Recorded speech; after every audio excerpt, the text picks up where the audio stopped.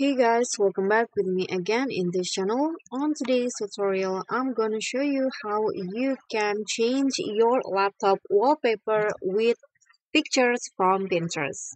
So what you need to do is open the pinterest.com in your laptop and then just find laptop wallpaper as the keyword like this.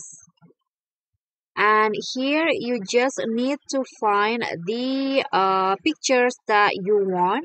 So for example, I want to add this uh, pictures right here, this have a nice day picture. So just download the picture by clicking on the three dot icon and click on download image.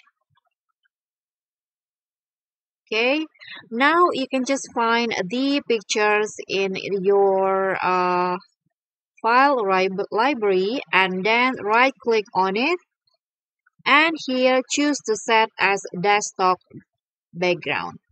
So when you open your desktop, just like that, the picture from Pinterest is now become your laptop wallpaper. So that's all for me. Thank you so much for watching. Don't forget to like, comment, and subscribe, and also click on thanks. Bye.